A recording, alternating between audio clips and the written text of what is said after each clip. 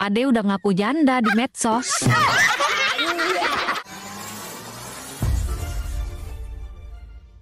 Parah ini. Dek, ntar jangan lupa ya, minum jamu.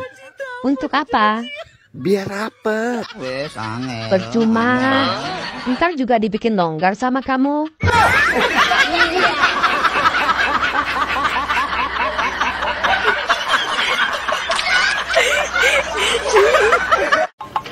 Malam ini mau kemana ya? Ke sana istri orang, ke sini janda. Jadi bingung. Hati-hati kalau bergaul sama istri orang ataupun sama janda, Bang. Kok gitu? Istri orang bisa bikin kamu lupa pulang. Kalau janda? Kamu keinget pulang, tapi nggak bisa jalan.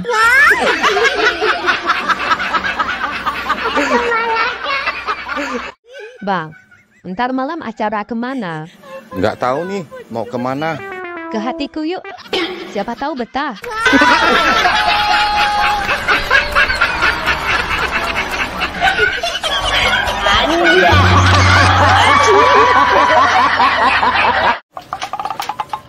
Gini amat ya Bang, kalau sudah nikah.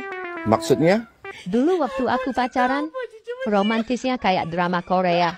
Terus, sekarang sudah nikah? Kayak film Rambo.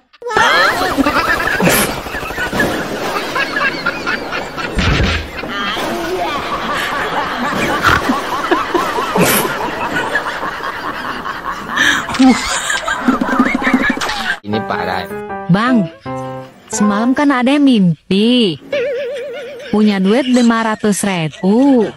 Terus, abang pinjam 200. terus, Kata abang mau diganti besok. Sekarang Ade mau minta duitnya. Karena duit itu mau Ade pakai buat bayar arisan. Pokoknya Ade nggak mau tahu ganti sekarang duitnya. minjemnya di mimpi, nagihnya di nyata. Ganti.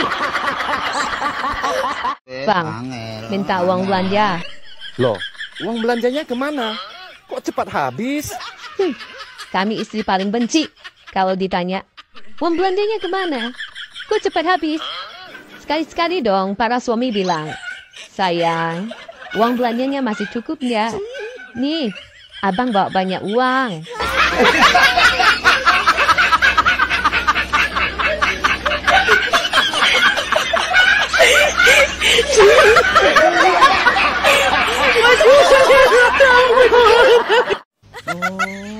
Bang, kenapa sih kok abang nggak nikah lagi? Ya itu tandanya abang setia.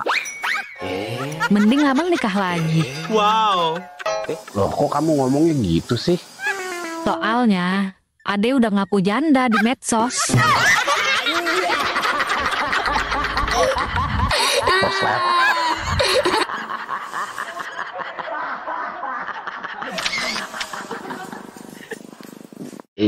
Ini parah.